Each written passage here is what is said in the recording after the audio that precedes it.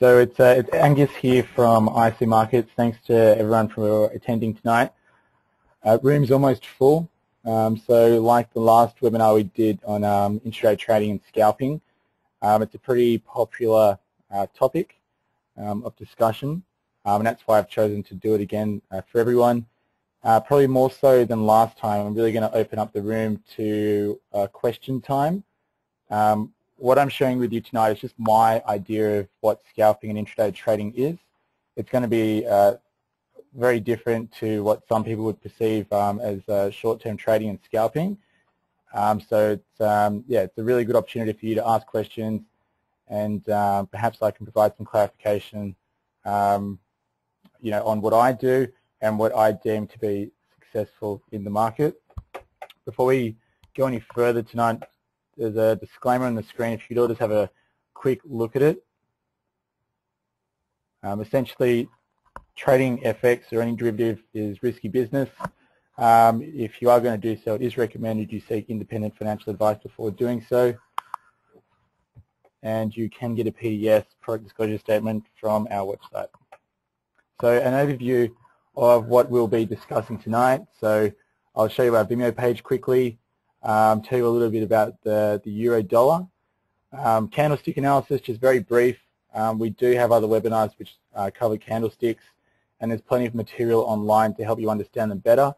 So I'm not going to go too much into them, just a brief overview. Some price patterns, again, I'm just going to rush through that just because I think there's a lot of information that can explain them better than I can in 1 hour. Indicator heaven, you'll see what that is in a second. News order flow, which is just referring to just news feeds and digesting order flow information in order to make decisions. Using news and order flow to identify market sentiment and using that to influence our trading decisions. And then probably what I'd like to spend most of tonight doing is just going through the euro, just some charts, probably about the last week of price action, and opening up the room to questions. You can't speak. I'm the only one who can speak at the moment.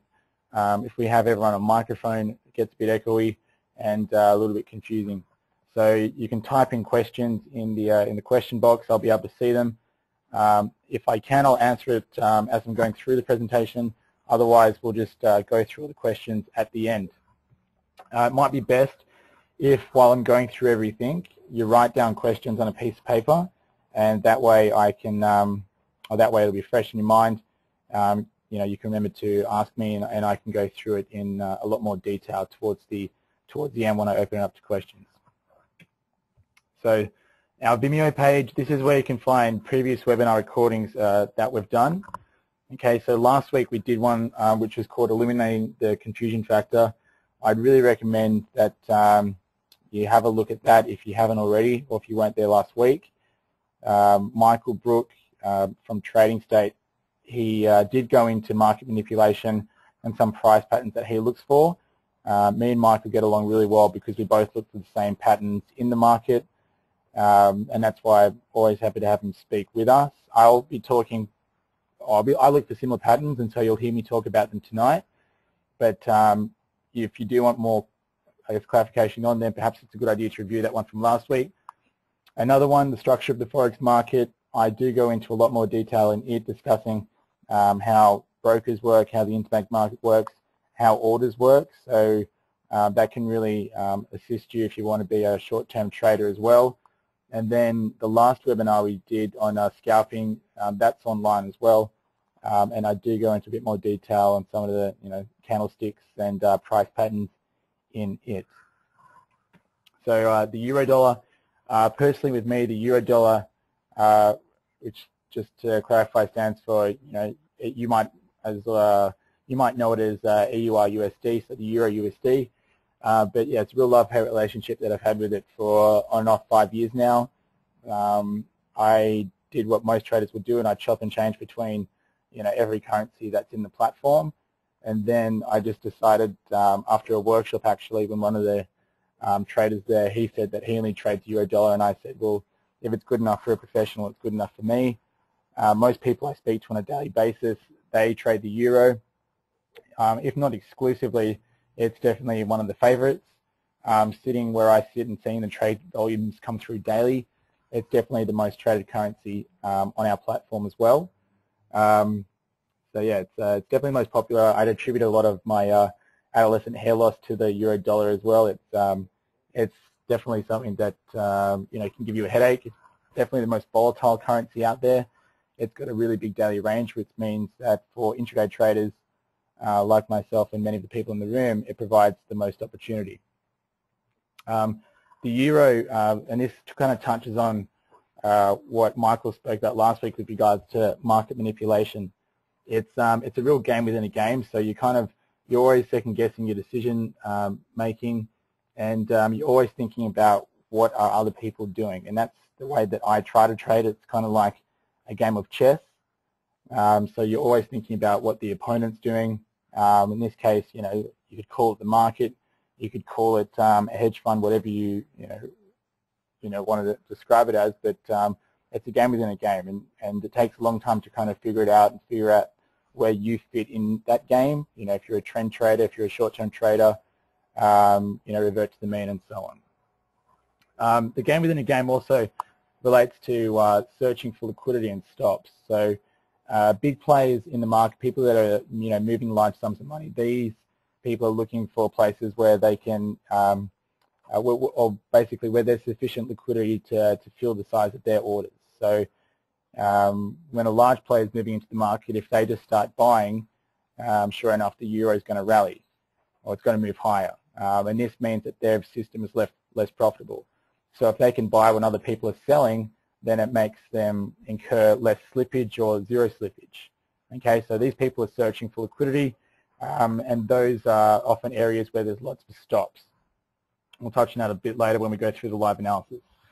My idea of scalping, and this isn't probably in sync with a lot of people out there, but maximum risk per trade would be 1%, and maximum stop distance would be 10 pips per trade. Ideally, when I trade intraday, and if I'm scalping, 10 pips is my absolute maximum risk. My average loss, I was looking at my stats earlier, is my average loss works out to be around 4 and a bit pips, and my average gain would be close to 10, so it's a bit over 9. And that means that my average win is twice my average loss, which is, I guess, ideal for this kind of trading, because it means I only have to get half my trades right in order to make money. Actually, less than that. But I'd never ever, or I very, very rarely take a 10 pip loss on a trade, and I try to close out trades as soon as possible if I think it's going to go the other direction. Scalping is something that's really only available through an ECM broker or a DMA broker. If you do try it with a market maker broker, you're just going to have problems. At the start of this year, I actually I opened up a brokerage account with several other brokers in Australia and one in New Zealand, just to test the execution facilities and just try to learn from what how they operated as well.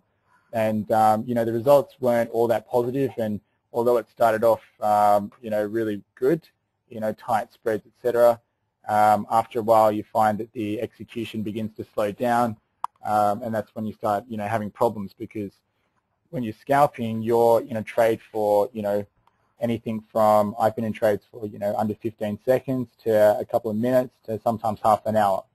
But basically, if a broker sees that you're in trades for less than a minute, then they're going to lose money on the trade. They're not going to have the ability to hedge it, and you're going to be a risk to their book. So only through an ECN or a direct market access broker, not through a market maker broker. How do you know the difference between the two? DMA or ECM brokers, generally we only charge commission. IC Markets, we're an ECM broker, we charge commission. If your broker is just giving you a spread to trade off, that's usually a pretty good indication. So candlestick analysis. Candlestick analysis, if you're scalping, it's probably going to be the best chart to use as opposed to a line or a bar chart. The reason for that, it's visually it's a lot easier on the eyes to see areas of exhaustion. We use a lot of pin bars. They're far easier to see on a candlestick chart than they are on a bar chart. So we're using candlesticks mainly. and all we're looking for is failure and conviction candles. So failure candles are anything that's a pin bar, and I'll show you examples of them later. Pin bars, in my opinion, is anything with an extended wick. Okay, basically on the opposite is the conviction candle, and the conviction candle is anything that has a full body. Okay, so it has very little wick, right? So very little wicks at either end, and generally a conviction candle will either engulf an existing candle, or the range on the body will be, between between 1.5 to 3 or more times the size of the existing candle. Okay, so it generally encompasses many of the existing candles before it, and this basically tells us that a trend change is imminent, especially on the higher time frame. So conviction candles on the small time frame. So conviction candles, especially to pick a breakout, are extremely effective. Okay, so a failure candle, we're looking for a new high or low to be established on the chart. There are certain conditions which can make these more powerful. So if a new high or low is established and it takes out a previous low or high, it makes it a lot more powerful. And the previous low or high can be days before, hours before, but generally the longer period of time between the last high or low, the more powerful the area becomes when it pierces it and then fails at it. Okay, the reason for that is because we want to trade where what I was talking about before, the search for liquidity. So all traders put their stops beyond highs or above highs and below lows. Okay, so a stop loss basically means it's a market order to execute when that level is reached. So if you want to buy the euro, okay, you want to put a buy order in, when everyone else is selling. So if a low is breached, and I'll definitely show you this on the chart, but if a low is breached, it means that stop losses are going to get triggered, okay, and there's going to be a whole flurry of sell stop orders hitting the market, okay, which is great. When that happens, that's the ample opportunity for a large trader to move into the market, because they're going to move into the market. They're going to have minimal market impact because all the sell stops are going to or their buy order is going to absorb all the sell stops that are hitting the market. Okay, so when everyone else is selling, they're getting closed out of the positions. Big traders would be moving in and absorbing all that order flow. In the anticipation that it's going to move higher. So that's why a low or a high that takes out a previous lower high is more powerful for this kind of trading. Any area that we have an extended wick or a price retracement, what about the price retracement greater than 50% of the candle? So if 50% of the candle is exposed, or there's 50% wick, then that would kind of imply a failure candle. No, I'm not showing any photos of charts just yet, Peter. I'm going to go through them in a minute. But if you write down questions, I can clarify any of these points on the chart if you're not getting something.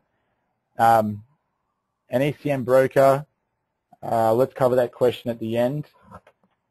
So again, just on conviction candles, so it's engulfing, and therefore it's encompassing one or more of the previous candles, and its body should be at least 1 to 2 times that of the existing candles.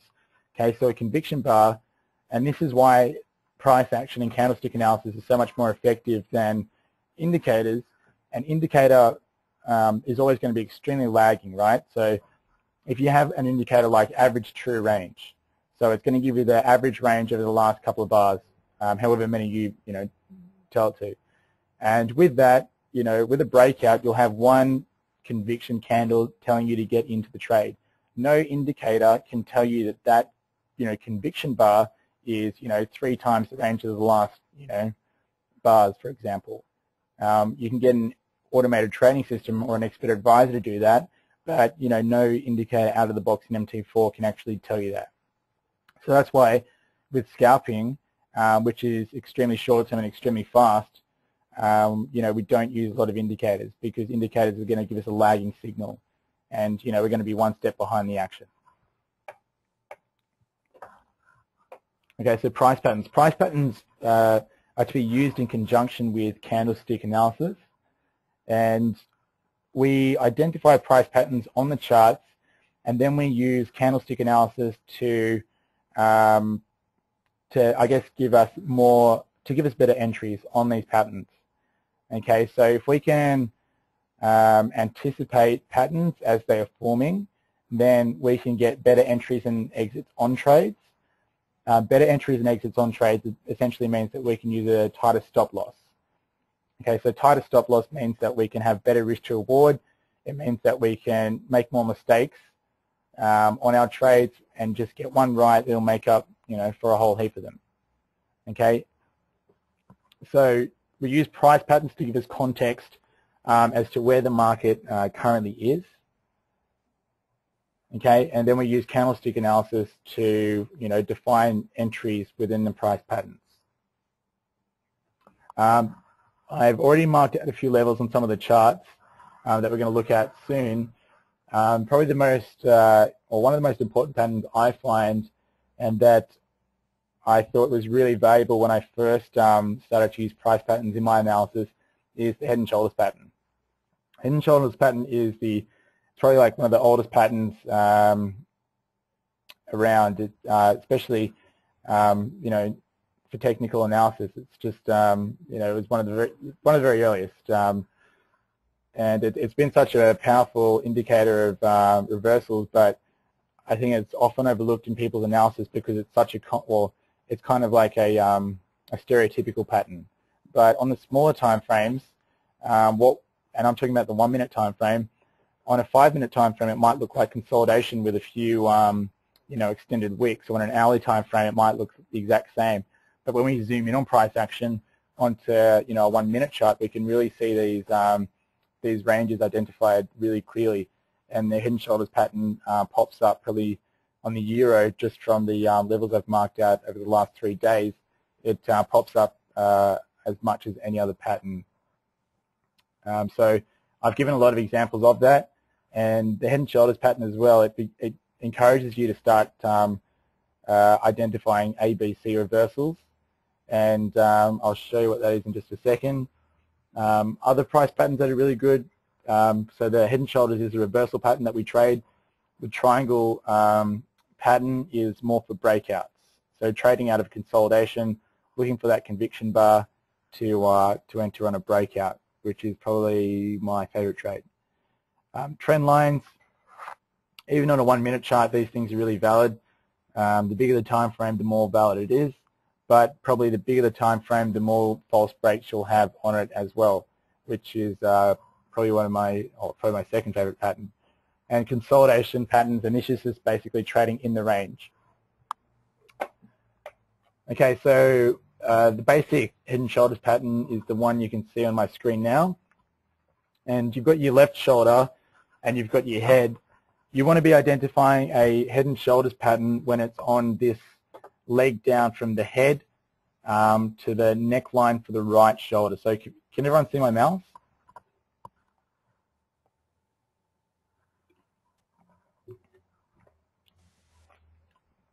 Okay, you can see my mouse, perfect.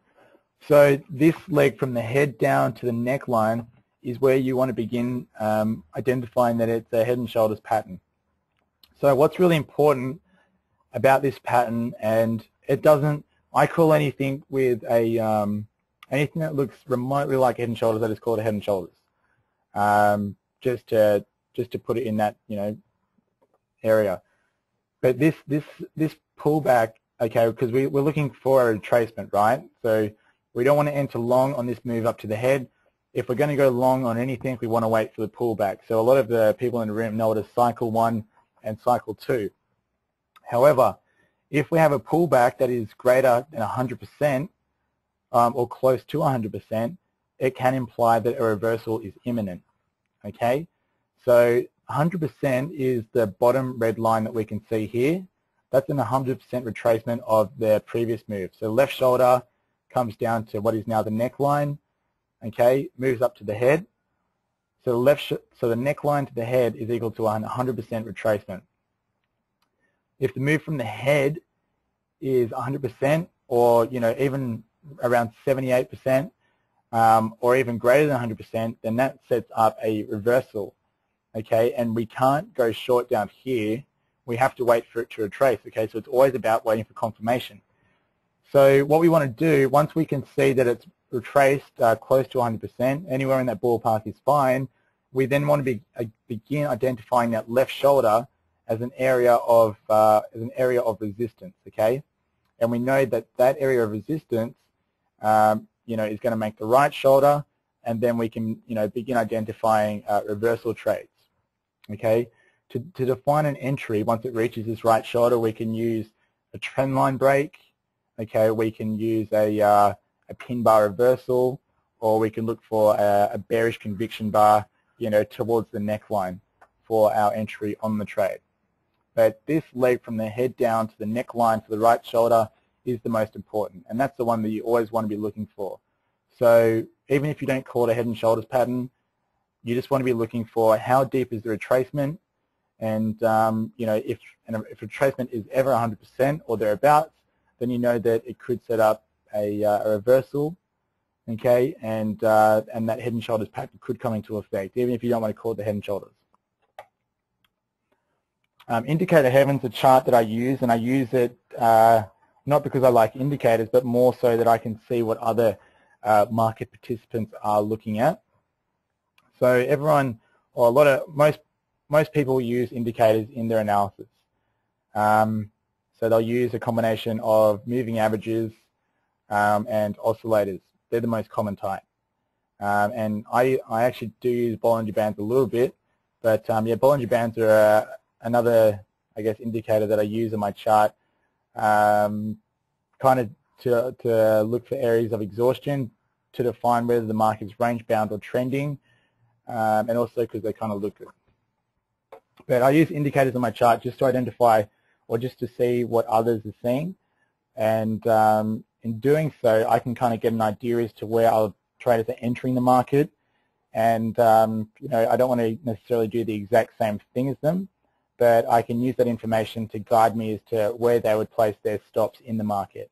If I can understand where others are placing their stops, that can give me a pretty good indication as to where price is going to head to, because price will generally take out the stops before proceeding in the original direction. So it's kind of contrary to popular opinion that enter on a moving average cross, etc., because we all know that when we think we're doing the right thing, next thing we know we get stopped out, and then the trade proceeds in the original direction. So I just want to enter in areas where I think there could be stops, or where price is likely to head, not because it's what the indicator is telling me to do, but generally because it's the exact opposite. News order flow. So this is probably the most significant indicator that I would use in my trading, apart from candlestick analysis and the price patterns. So I use two new services. I'll just bring them up on the screen now. Okay, these are paid services that you'll have to subscribe to. The first one you can see on my screen now, I believe. So this is one that it's called MNI, so Market News International. It's called FX Prime, and I think it's around, what is it, £35 a month, or 35 euros a month, around that area. This is one of two news services that I look at, and this gives me commentary on the this gives me commentary on technical levels in the market. It'll tell me stop levels. So if there's dealer chat, they'll say stop levels touted at this level, and generally price will head towards that level. Otherwise, it'll say offers here, so that means sell orders in the market, or bids here. I'll try and find a few examples of the order flow information in a minute when we're looking at the charts. The other one that I would use is this one. This is called talking-forex.com, and this one is this one's great. You have a squawk service, so someone comes over and they'll give an announcement. So anything from non-farm payrolls numbers to, again, they'll talk about, order levels, so stops here, bids and offers there. I was trading recently when they said, I think it was Merkel. Merkel said, that's the German chancellor or finance minister, she said or was heard saying that they would commit an extra, I think it was like 200 billion euros to the European Stability Fund, the ESF. And as soon as that happened, the euro rallied 30 pips. And if I didn't have that news feed, I wouldn't have known what was going on, and I would have missed out on the trade. But because I had it, I didn't even look at a chart. I just bought straight away. And, the easiest pips I've ever made. And so the news service, more than paid for itself in that particular month, just off one announcement. But two things, they just keep you, up to date with any information that's going on. I get a lot of calls throughout the day, kind of, not so much complaints, but just people, they've been stopped out on a trade. They weren't aware of a news announcement that's come out, and this has adversely affected their position. So this is another reason why I only look at one currency pair, because the more currencies that you look at, I guess the less you know about each particular currency pair, and I guess the less informed decisions that you're making.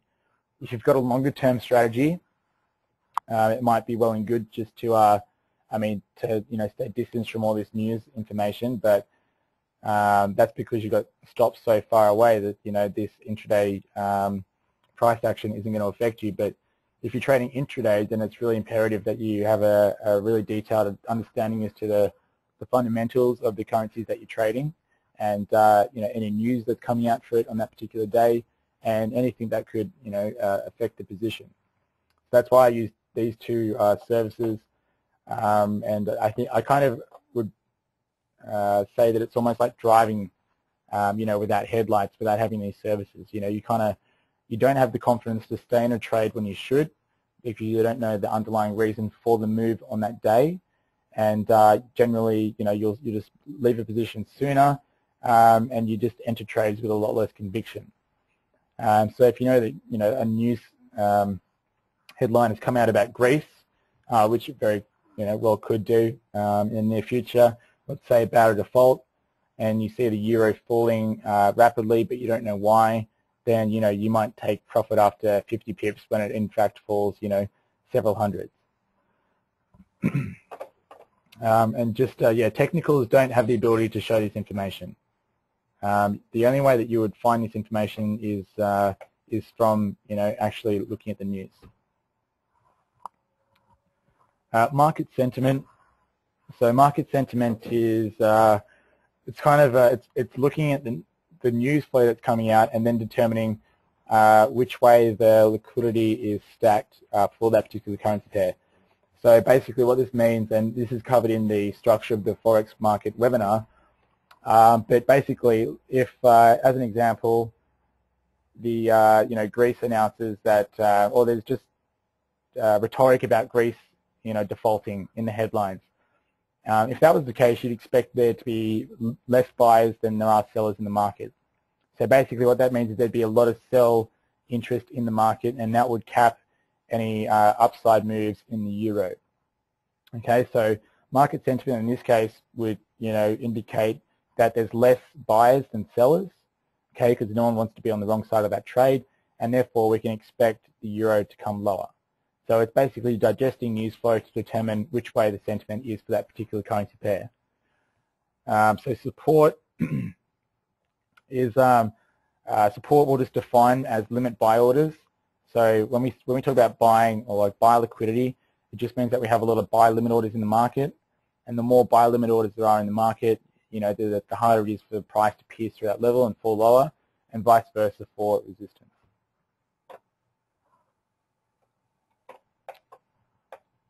Okay, so that really concludes anything that I wanted to go through on PowerPoint. So I'll begin going through some charts with you now. So on this is the layout that I would employ for scalping. On the right-hand side of my screen, I would only have the M1 chart, so it's the 1 minute chart. Okay.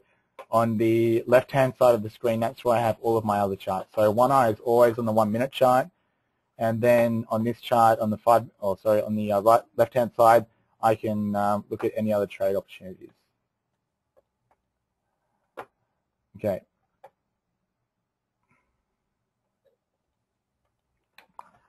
All right. So on the left-hand side of the page, we can see the market watch board. Okay. So in the market watch board, I remove all the currencies except for the euro. You can see the Aussie in there because I was watching that a little bit earlier. But yeah, I remove anything that I'm not using from the screen. I don't have download programs going in the background because I don't want to slow down the computer or the speed of my internet connection. I just want everything to be as smooth and as fast as possible. Okay, so I only have charts up of the euro dollar, and I only have the euro dollar, and in this case the Aussie, in my market watch board. I remove the navigator because if I've got the navigator on the left-hand side of my screen, I'll just bring it up. It means that I've got two smaller charts as opposed to two big charts.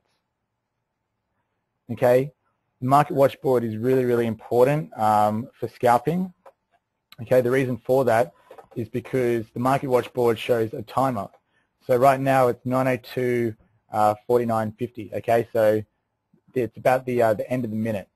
Okay, so I know at the end of the minute, usually if I'm going to enter a trade, I would do so at the end of a minute. Okay, I'd wait until the first tick of the next bar before I actually entered. Okay, it's now 9:03, so it is 3 minutes past the hour. That means, this is going to sound really stupid, but that means we've got a whole hour of price action before the hourly close. And I actually wanted to get onto the live analysis before the hourly close, just so you could see how price moves at the end of the hour, but I've missed it. But we've actually got a really, really good setup tonight, thank God. Last time I did this presentation, it was the worst trading night you could possibly wish for. But yeah, so I'll just get straight into the analysis now. When you first sit in front of the screen, usually you would want to do a top-down analysis. So that basically involves looking at the high time frames and then working your way down to the smaller time frames. Usually you wouldn't place a trade for, at least a good 15 minutes or before a good 15 minutes of analysis. Usually if I do that, if I place a trade before that time, it usually works out, for the worse. So it's just a little rule that I adopt, and probably something that everyone should employ as well, just so you can get a good understanding of the news in the market and all the technical information that you need to absorb. So the first chart I've got up, this is the euro-dollar daily chart, okay, and this is what I call indicator heaven. Okay, this is probably the most junk you could see on a chart, and yeah, it's not a pretty sight. It's confusing, and it really distracts you from what's really actually happening on the chart.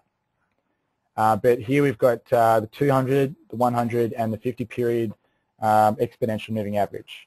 Okay, and we can see price will generally move to the moving averages before continuing in the direction of the original trend, as it did in the middle of the screen. Okay, so right now all I'm seeing is a downtrend in the euro. It's pulled back to the moving averages. When we go to the smaller time frames, we'll start to see that it's looking a little bit toppy. But that by no means means that we're only going to be looking for short trades, because we're short-term trading. Okay, but overall, your analysis would suggest that it's looking like it wants to head lower, as the trend has been lately. Next chart to look at, I don't have a 4-hourly chart, I don't think. There I do. Okay, 4-hour chart as well. I'll just make it a bit bigger. So 4-hour chart again, I'm employing the indicator heaven chart for this one. I also have just a plain price action chart for the 4-hourly as well, just so I can see all the levels a little bit clearer. But just going on what we talked about earlier, and that was the head and shoulders pattern. Here you can kind of see that right now, this last leg down, where my mouse is now, it's not pulled back 100%. but it's pulled back probably close to 60% of the last move. Okay, and again, this is a bit of a toppy pattern, but it doesn't mean that we're only looking for short opportunities on the euro, because again, we're short-term traders. Moving down to the hourly time frame now. So hourly time frames, apart from the 1 minute, it's my favorite time frame to look at. Okay, it just gives us a lot more definition as to the recent price action on the chart. So right now, we can see what's happened so far today. Now, I did mention pin bars earlier. Okay, and one thing I said about pin bars is if they pierce a level, it makes them a lot more powerful. Okay, and that's what we've seen here at the start of today's session. I'm going to go to the plain chart so we can see this a little bit more clearly. But immediately we can see that we're pretty close to that 200 EMA. So we could say that is going to be an area where we might expect to find stops. Okay, and then above there we've got the 50 and the 100 as well.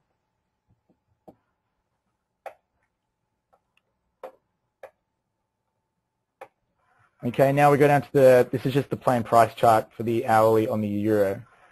Okay, now we can begin to look for those pin bars a little bit clearer. Can everyone see the chart clearly? It's got a grey background, so it might not be as clear to see.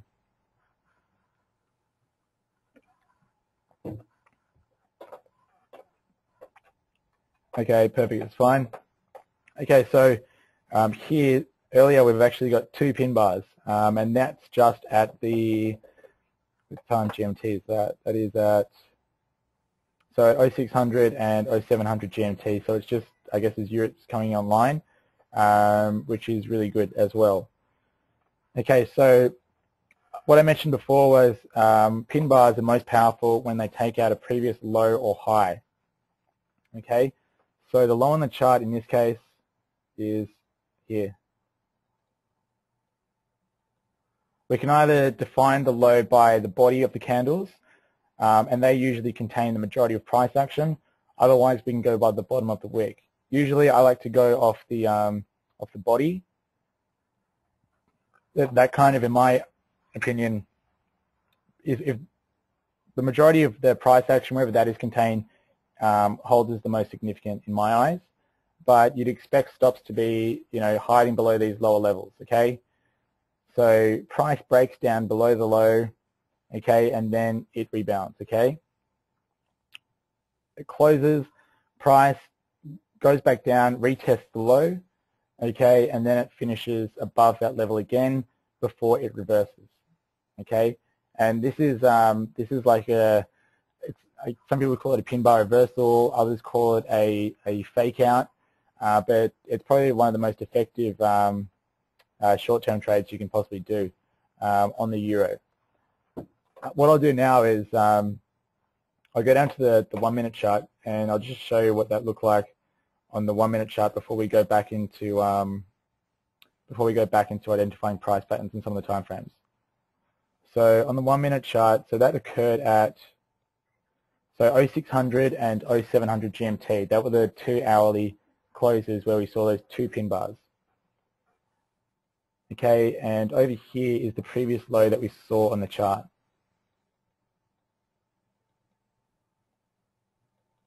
Okay, so the previous low is at 131.44. Okay, so 131.44, we can see price, okay, at the start of Europe, it rushes down through the level, okay, and as it rushes down through the level, you can see how far it moves in a 1 minute candle, okay, and this is kind of, why people would say it's manipulation. In a 1 minute candle, we have a high at 131.50 and a low at 131.37. So that's a 13-minute move in a 1 minute candle that we can say hasn't really been driven by anything significant. Okay, and that's just at the start of the year. So it's broken through the low, and it's what I was saying before is that when it pierces one of these levels, you usually have a great deal of stop losses and stop entry orders being executed. So they're sell stops. And when you have a large amount of sell stops or stop orders in general being executed at the same time, that will usually cause very, very fast price action. So you'll see on the small time frames especially, you'll see bars that are the range in the bar is a lot greater than the previous bars before it. So the previous bar before that 13-minute range on that 1-minute candle that pierced through the level, the previous bar's range was 131.50 to 131.52.7, so it's 2.7 pips, okay, which is nothing. Okay, so it's about 3 pips. So you can see all the candles, early Asia, mid Asia, etc. The range is really low, and then all of a sudden you've got that, out of nowhere. And that's purely because the stops have been triggered, and that's caused, price to go lower in a real hurry. But then what you have down here below the lows, you have all that that sell volume being absorbed. Okay, and we can see it's been bought off pretty aggressively off the lows in the space of that was actually, the low occurred at 6:31, and this is a really important point to make. So if you take one thing out of this presentation, let this be it. When you have a move on an hourly candle, okay, so on this hourly candle, if you saw this move, okay, by halfway through the hour, the hourly bar had traveled from 131.61 to 131.26, okay? So, yeah, it's about like, what's that, 30 something pips, almost 40 pips, okay? And that 40 pip range from that hourly bar, given the time of day, is significantly greater than the previous bar's range before it. When you see price move really, really quickly at the start of the hour, my first impression is, what are the odds of it consolidating for the rest of the hour at that particular low point or high point? So that's what I think about. I just think of the probability of it actually hanging down there for that long.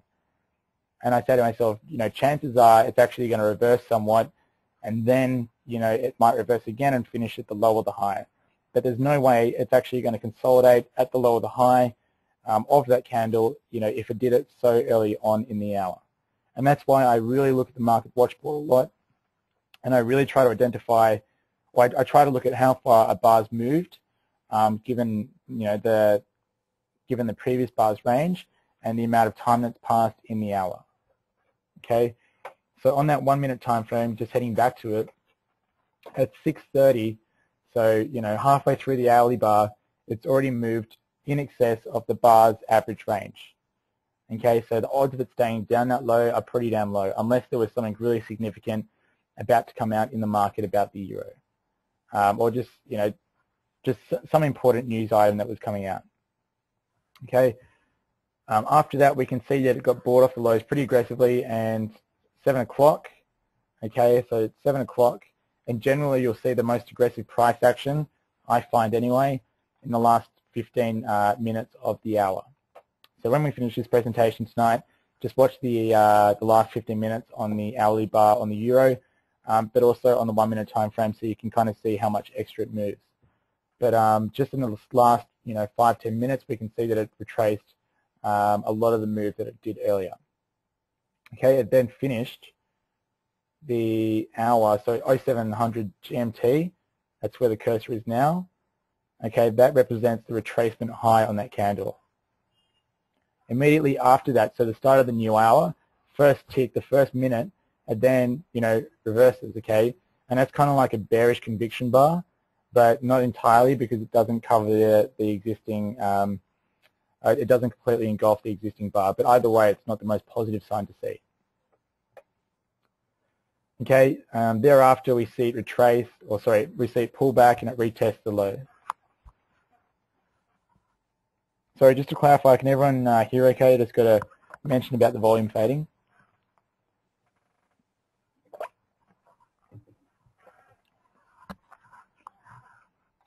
All good, okay.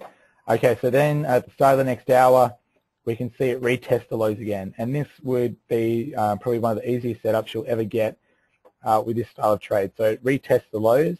It doesn't make it the whole way there, but I'm going to guess it was about 78%. Yep. So it's about 78% of the existing move. Okay, and then it does a pin bar on the 1 minute. Now, pin bars are effective regardless of the time frame. I mainly look at pin bars in the hourly and the 1 minute, and so far they've served me pretty good in both time frames. But it retests the lows of the previous hour. The previous hour was a pin bar, so 2 pin bars in a row are going to be pretty powerful because it's going to show, you know, a real rejection from the lows. Okay, so then pin bar there, failure at that existing low point. Okay, we see it consolidate. That's a pretty good idea for me to get long. If you don't have the confidence to get long, just on that initial pin bar that we see here on the chart, we've then got a white, so we can see this white bar here. This represents a bullish engulfing bar. So this is our conviction candle that I was talking about earlier. So we've got a pin bar, so it's reversal, and then we've got a conviction bar telling us to go long. Okay, so that's as good as an entry as you'll ever get. The risk on this trade, if you took it, let's say you entered here, so 131.37. The low here is 131.29. So let's say you used 10 pips stop loss. Your risk on the trade is 10 pips. Okay, so that's pretty low, and that's the maximum that you would ever go in this kind of trade.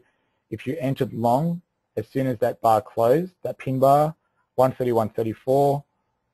Okay, the low again is 129, so it's basically 130. So yeah, you're going to squeeze in a stop loss of sub 7 pips, even tighter if you know that can. Okay, but that preceded the move that we saw on the euro over the next couple of hours. So if you entered in those 2 areas, which are pretty high probability, okay, you've got a risk of around 10 pips maximum. Okay, I just had a question: where do you exit? Yeah, good question. So 2 reasons why you exit a trade like this. Usually what I do is if I get 10 pips in a trade, then I'm out if I see a reversal candle. Sometimes you get a trade, and I usually wait for the close of the bar as well before I would exit it. Okay, but usually if I see a reversal bar, I get out, even if it's within 10 pips, even if it's within like 1 pip of my entry. And this is on a 1 minute time frame. Otherwise, I would automatically take profit at 10 pips. If I've got a lot of faith in the move and I believe in it because of the news flows coming out, I might just kind of close my eyes and be prepared to take 1% loss in the trade because I'm that confident in it.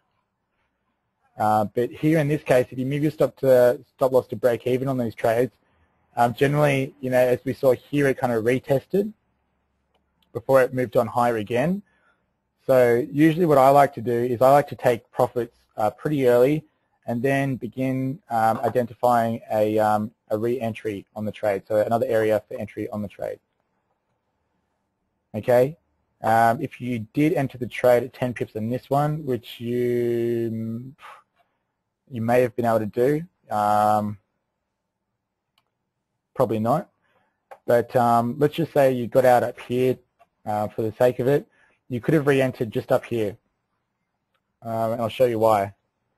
So here is it's what we call like a triangle consolidation pattern, and immediate things that you would be thinking about on the 1 minute time frame just here.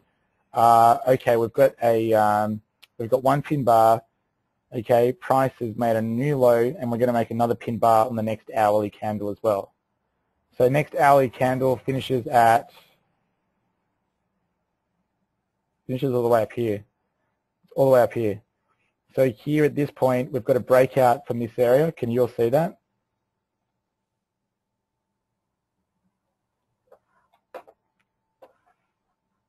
So we've got a breakout from this consolidation just here.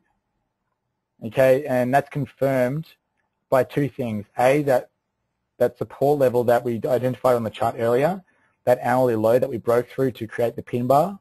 Okay, so we've got a break above it.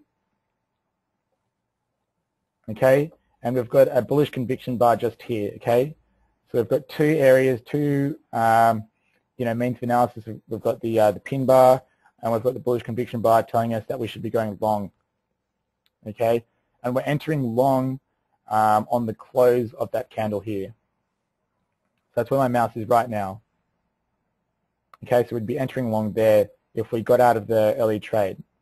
Okay, but the idea with this is, with scalping, you only ever write for minutes at a time, unless you get one of these trades that we've identified just now, where it's a pin bar reversal on an hourly time frame, where it can be quite powerful. But usually in the intraday kind of chop, you generally want to take profits pretty quick because the market's constantly retesting areas, moving back into the range, taking out the stops we talked about before. Usually it's better, I find, to take profit off the table and not wait and see what's going to happen. Okay, so just following this intraday move again, it's broken up higher, so it's a breakout. Okay, in early Europe. I think a lot of you are in front of the screen, or maybe in front of the screen at this point, so you can trade these opportunities. Usually they actually occur a little bit later GMT, so anything from 700 onwards, that's when you'd expect to see it. So to see the hourly low or the break or the false break so early on at 0600, it's just not something that you'd see every day. Other entries intraday that we can see on this move higher. You don't really have one in this consolidation here, but the next one up, okay, where I just drew the trend line. So this represents a triangle consolidation, and we can trade a breakout out of this. Okay, at what point do we decide to go long on the breakout? We wait until we see this bullish conviction bar just here. Okay, out of the pattern, out of the triangle consolidation pattern. Okay, out of the triangle consolidation pattern, as soon as it closes, that's when we'd be looking to enter long. And because it's a breakout from the pattern, we can actually just put our stop at the low of that candle. So just let's say fractions of a pip below the low of that candle. That'll give us a pretty good entry and pretty low stop, pretty low loss on the trade. Okay, and just in that in the next minute, we actually would have made 10 pips on that trade as well. Okay, so that's the breakout trade that you would be looking for out of these consolidation patterns. And again, it's only in the 1 minute time frame. This consolidation up here at the top, you would be looking to trade it out of a break.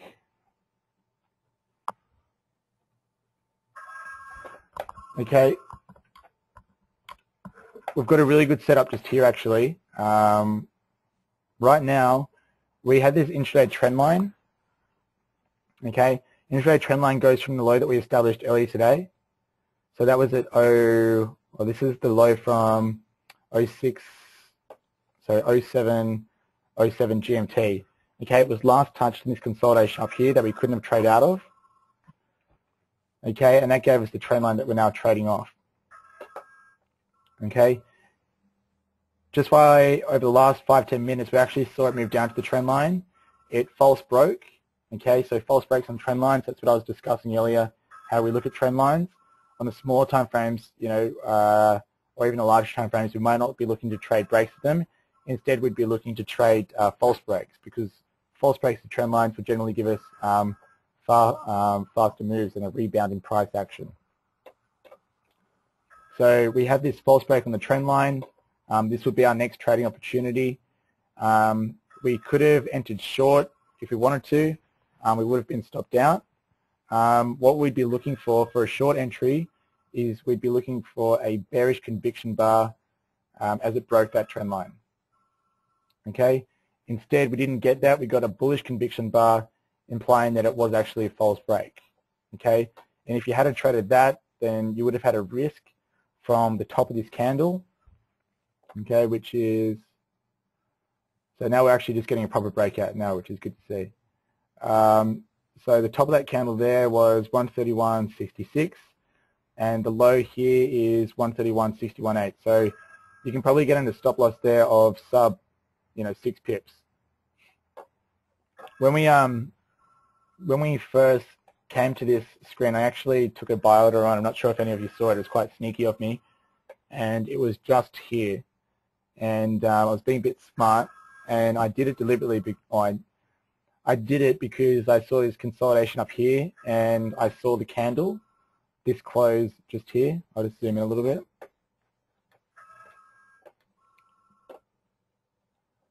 So what I did, as soon as I flipped to this screen, okay, I saw that we had the close here on the candle, just here. This is at 0901 GMT. As soon as I saw the close, I entered long, and then we saw it move higher, and then it traded lower. It actually went in excess of 10 pips away, which is breaking the rule. Okay, but I did that because I thought it was going to break out of the pattern. Okay, and I didn't put a stop loss on that trade in that case. Lucky for me, it traded back down to the trend line. It then false broke on the trend line.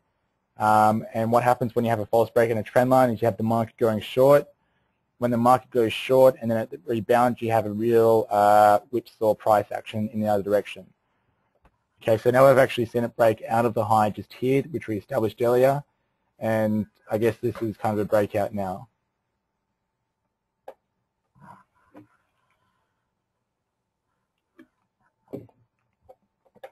Can you enter long? Right now, since we had a breakout, can we enter, sorry, Anthony Ross, red GBP news, 827. So I don't think that's coming out for a while, is it?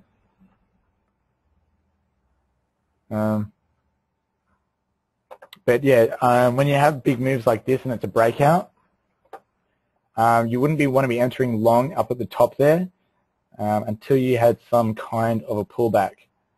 The real danger with what's happened just now is, and this is why I generally take money off the table pretty quick, is you don't want to be in a situation where you're actually entering long with the rest of the market and therefore entering when all the stops are going off, because then it's going to be like a false break. And this is what I was referring to before with the game within a game. You know, what side of the market are you on? And I guess, are you on the right side of the trade or not? So if you entered long on a break of this area, as I did before, and you're still holding onto the trade, right now you're really second guessing your decision because, you know, you kind of fear that you're actually, you've been sucked into the trade entering on a break of a high or a low, and therefore the market's going to reverse on you. And that's one of the reasons why I'm kind of inclined to actually take profit off the table sooner rather than later. I just wanted to go through the head and shoulders pattern on the 1 minute chart just so you can see how often it occurs. A head and shoulders pattern is the projected target on a head and shoulders pattern is measured by the head. Okay, so you've got the top of the head, if we can all see the crosshair tool now, so the top of the head to the neckline. Okay, that's your projected target on the pattern.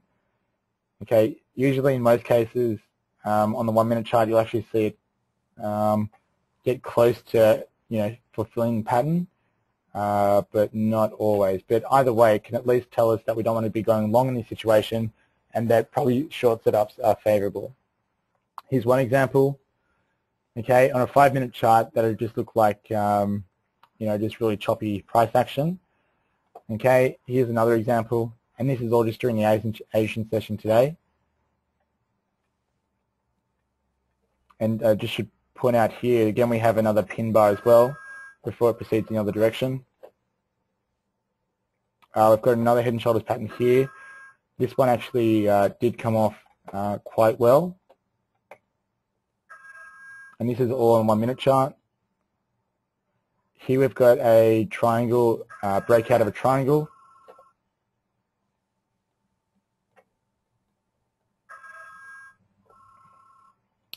Here we've got a small head and shoulders pattern in the middle of my screen, followed by a bigger head and shoulders pattern, which if I zoom out, okay, if I zoom out then we can see how clear that is now. So head and shoulders pattern, so left shoulder, head and right shoulder, with a mini head and shoulders pattern in the middle of that pattern also. And this is from the start of the week. But this is probably one of the most common price patterns that you'll begin to see. Okay, we can see another small one just here in the middle of my screen now, and that one also would have come off. And that also is a false break trade as well. So this is the one that I just showed you.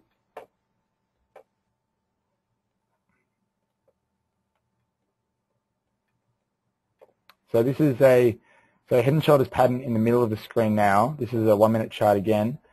Okay, so the head and shoulders pattern is typically traded out of when it breaks this neckline here.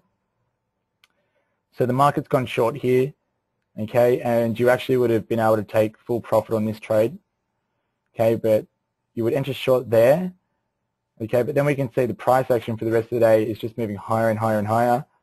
Okay, we have another small mini head and shoulders pattern, okay. In this head and shoulders pattern here, we actually have a false break lower before we have a breakout higher again. So we're always looking for, with the intraday trading, we're always looking for false breaks because they generally give us the biggest, most powerful breakouts. Just going further back, I think that's as many as I've identified. But this is all on the 1 minute time frame, so we can see how clearly identified these price patterns are when we go to the smaller time frames. Okay, right now it is 9:32 GMT. Okay, we've had a break through the high here, which is what I was referring to earlier, and actually we just had UK data out. You were right. So if I go to my screen now, this is that news service I was talking about earlier. So 2030, so 8:30 at my time. That's why I got it mixed up. So we can see the news comes out here. If I had the squawk service turned on, it would have actually announced it. You would have been able to hear it.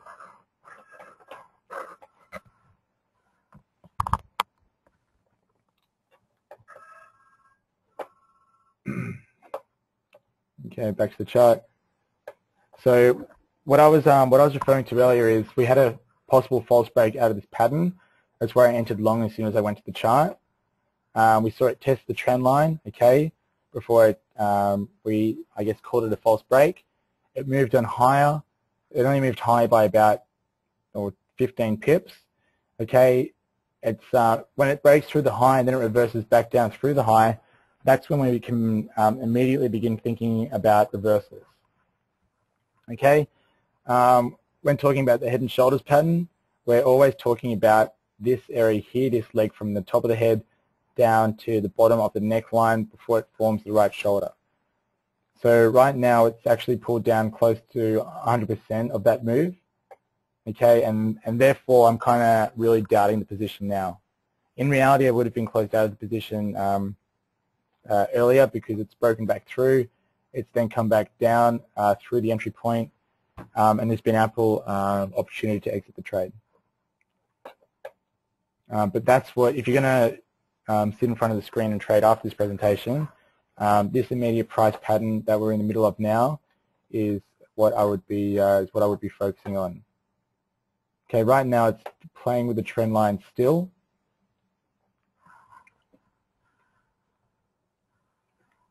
It's playing with the trend line still before it may break lower.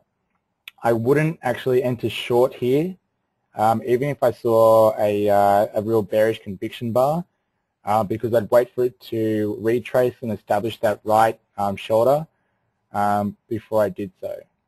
If you enter short now, it's just as likely to reverse, form that shoulder, or head higher, and you'll end up incurring a loss on the trade.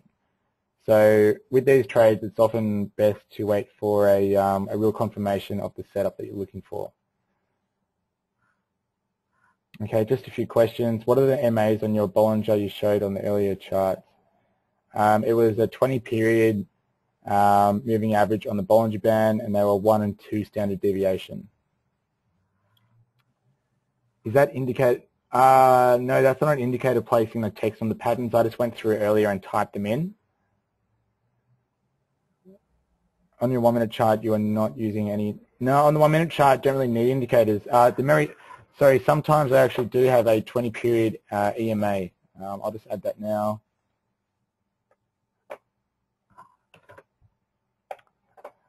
Yeah, I would sometimes use a 20-period EMA, and we can see that this time frame, or this period EMA, does provide, I guess, a pretty good, a pretty good mean reversion point for the euro. But I kind of sometimes feel it distracts from what's actually going on the chart, and therefore I don't really like to have it on there. Okay, other questions? I'm still not quite clear on the point at which we enter on head and shoulders pattern.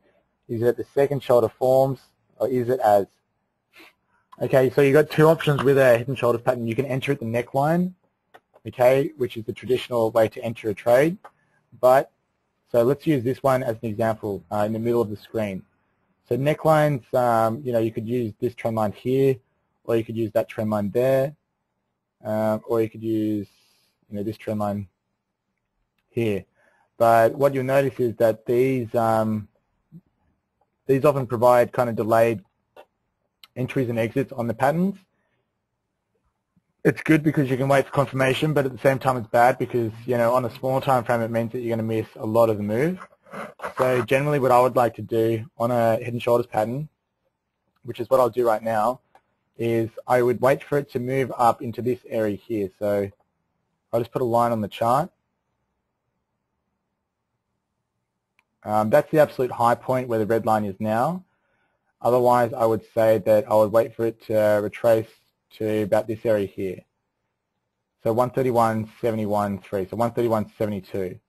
Okay, that's where I'd be looking to enter.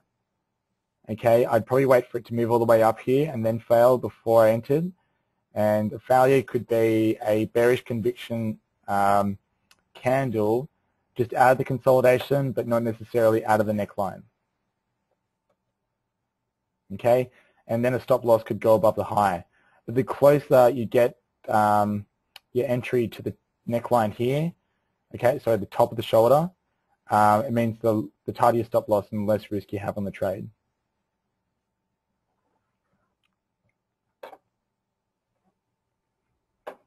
Okay, so this will be a really interesting experiment for everyone after the webinar to analyze this pattern that we're in now on the 1 minute time frame. Okay, we just saw that it's retraced in excess of 100% of the move, the previous move now. So it's taken out that shoulder line. Okay, it's now 45 seconds past the minute. Okay, and if it finishes here, I would actually look at entering long. Okay, I'm going to wait for the end of the minute.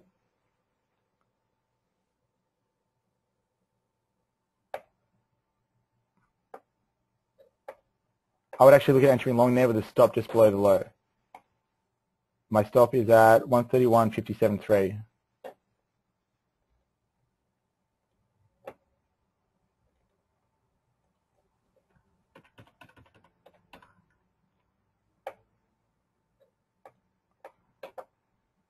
Okay, so my risk on that trade is, I know it's less than 10 pips, but my entry is 131.62.4, my stop loss is 131.57.3, so it's about 5 pips. So 5 pips in the trade, and I would be looking at taking profit anywhere from probably around 5 pips up. So I can just double click on it again, and then just go highlight 131.31, what's that, 62. Sorry, let's say 63.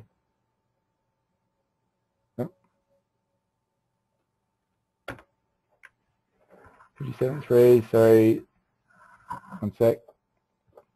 So anywhere around here, 131.62.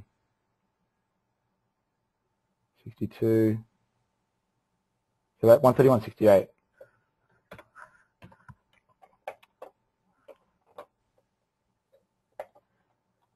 Okay, and then we'll just wait and see what happens.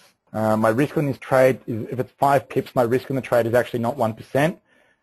It's going to be 0.5%.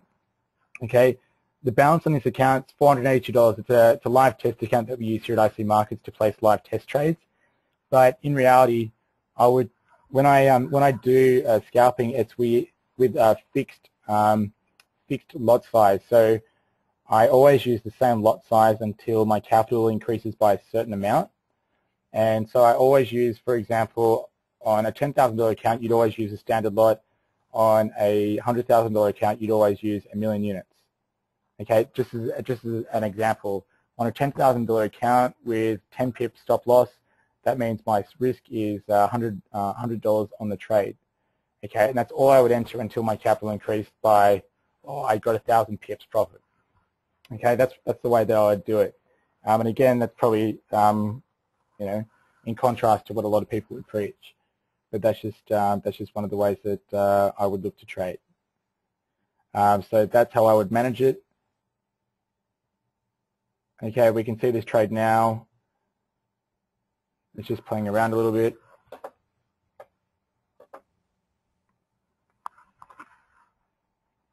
And I would keep this trade open as long as or until I hit the target. If not, if I saw this reverse all of a sudden, then I'd probably be looking to exit that trade. If I saw like a reversal candle, like a pin bar or something similar. And I generally only want to exit trades on a close the candle. On the 1 minute time frame, it's really really easy to get cold feet on a trade. Okay, to get cold feet on a trade because you'll see a tick go through the market. That'll be 2-3 pips in one go. Okay, when you see that, it's really easy to get scared. Okay, so that trade just took profit, and that was the easiest trade that you'll ever get. But it's really easy to get cold feet and get shaken out of the market and close position halfway through a bar, and then you'll find it retraces, and you would have been fine. You still would have been in the trade. So long as I'm sticking to my 1% risk or less than, ideally less than, then I'm happy. And another thing that I would encourage anyone to do if you're going to be scalping, I look at my, in MT4, if you go to your account history, okay, you can, what I do this for daily sessions, weekly sessions, and then over a month, and then over the account as a whole. And so what I'm always doing is I'm always looking to see my profit factor, my average win, and my average loss, and I do that a couple of times a session. And this basically stops me from taking losses. As stupid as it sounds, but it means that it just means that I'm just, I guess, how do I put this? I'm just not taking silly trades. And I just want to keep my account statistics as good as possible. So yeah, so I'm looking at my account statistics constantly, just to make sure that I'm behaving myself, and ideally in a trading session I never want to see my profit factor below 1, although it can happen if you start out with a loss, and I want to try and make sure that my average win is at least twice my average loss, and that my win to loss ratio is at least 50-50, because you do take lots of small losses with these trades, but these small losses generally mean nothing when you're when you can hold on to trades for a lot longer.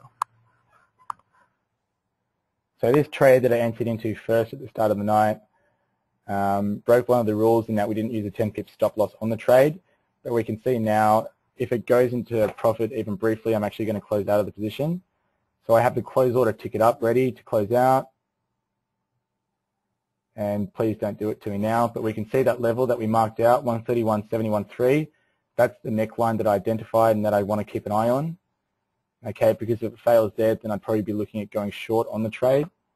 It's now 10 seconds until the end of the minute, so this is when I'd probably expect something to happen.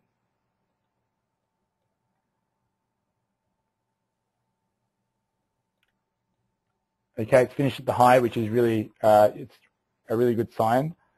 I'm actually 1 pip down, so I'm briefly in profit. No, I'm not.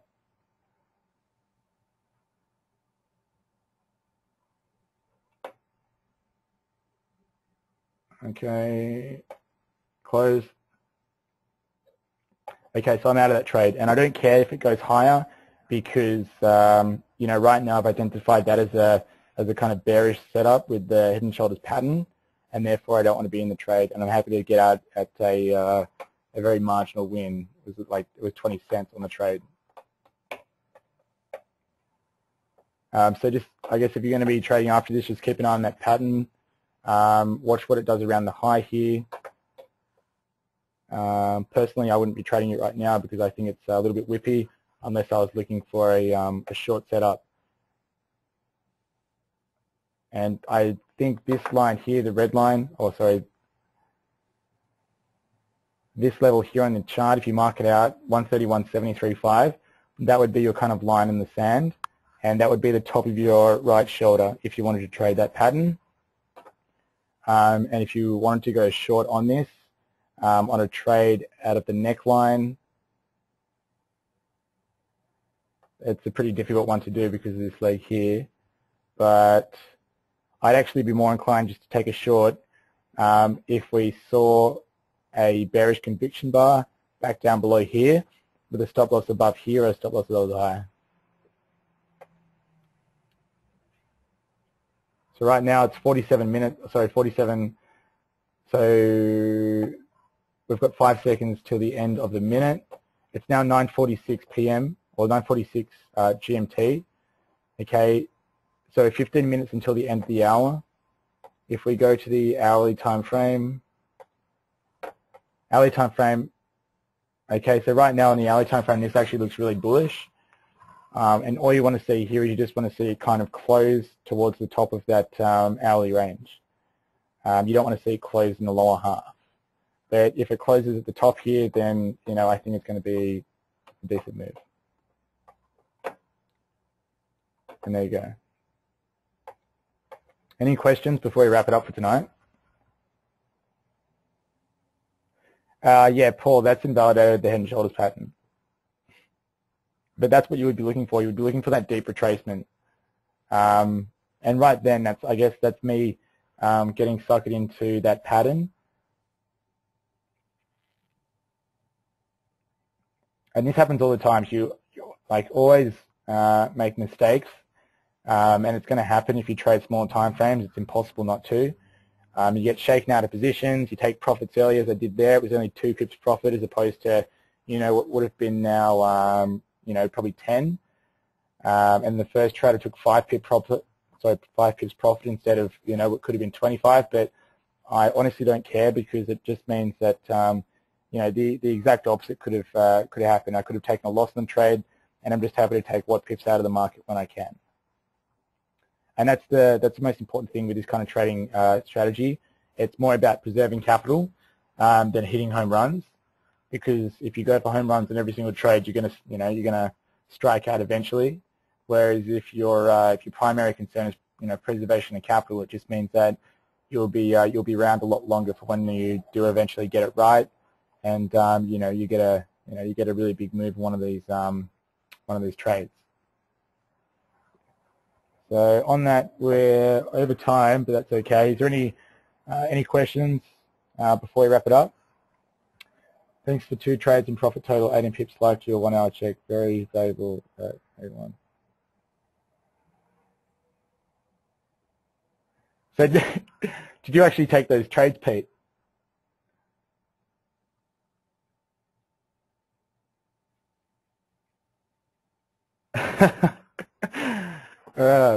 Well, if I was you, Pete, I'd actually probably hold on to that trade because if you look on the hourly time frame, it actually looks pretty decent. So we've got the false break below the lows, which is what we look for. We've got 2 pin bars there, and this is basically lining up for a perfect a long setup. Although you would want to be in the trade already, but yeah, that actually looks like a pretty good trade.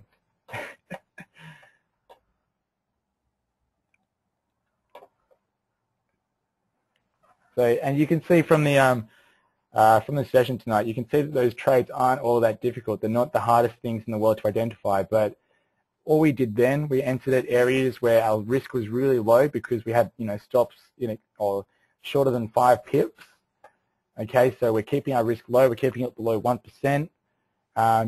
We followed the rules from the earlier part of the session where we're looking for value candles and conviction bars, and just doing that, you can identify really easy to see, trading setups. And it, if you employ just a few of these strategies or just means of analysis, regardless of the time frame, I'm pretty confident you can pull some pips out of the market. But you're seeing here, it's just it's really, really simple and clean trade setups. So right now, for example, right now we've got it's now the new minute, so we've just had a pin bar at the top here, but you wouldn't want to actually go short on this setup right now. The reason for that, if you have pin bars, what I was talking about earlier, they're really only effective like that one where I took at the bottom of the neckline, and it was effective there because it occurred after it had broken through support and resistance. But when you have a big run up like this, 20 pips in a couple of minutes, and you see a pin bar, it's not nearly as effective. And usually it can just be price taking a breather before it continues in the original direction.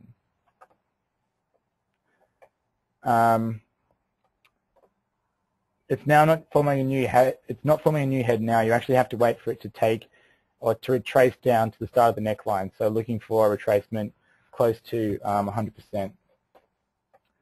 So an ECN, so Electronic Communications Network Broker, is a broker who, or to put it simply, a broker, Electronic Communications Network stands for a mini exchange-like environment, basically, and an ECN broker basically collects or aggregates bank feeds, and then they basically allow to trade with the banks. Okay, you're not really competing with their liquidity, and I discussed in more detail in the webinar structure of the Forex market, but essentially you're trading in a I guess in a neutral environment where your trade is thrown into the mix with the banks, essentially. And ECNs, we charge commission. We don't give you a wider spread. So people who trade on an ECN, they want a tighter spread with commission, and the benefit of that is your costs do come down through the commission, where your execution remains consistent with the spread, okay, which is the market spread given to us by the banks. Do you get a good representation of volume through the platform? Yeah, you do. The volume with Forex, the volume that you'll see is only tick volume. Okay, so right-click on the chart and go to volumes.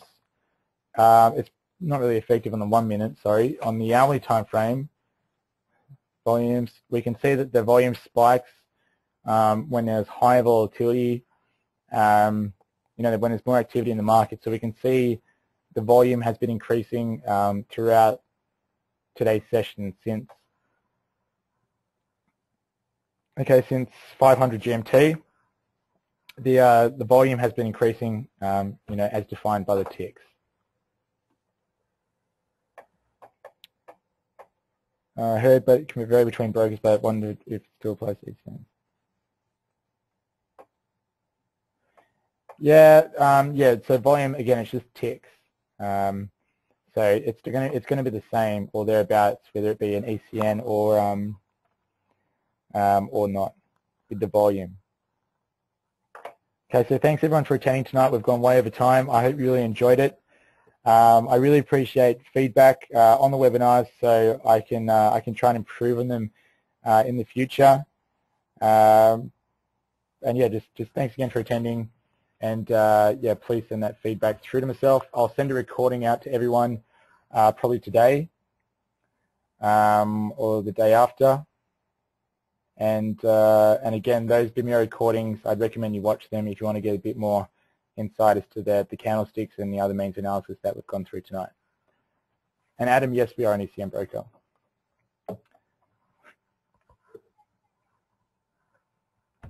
Thanks again.